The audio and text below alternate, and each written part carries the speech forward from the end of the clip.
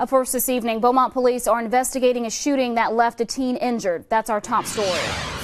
A woman inside a house in the 4700 block of Carnegie called 911 to report that someone fired several shots into her home around 4:30 this morning.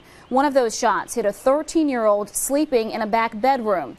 EMS took the teen to the hospital where he was treated for a cut to the side of his face. Detectives are trying to determine if a blue or green hatchback or crossover seen in the area before the shooting is connected.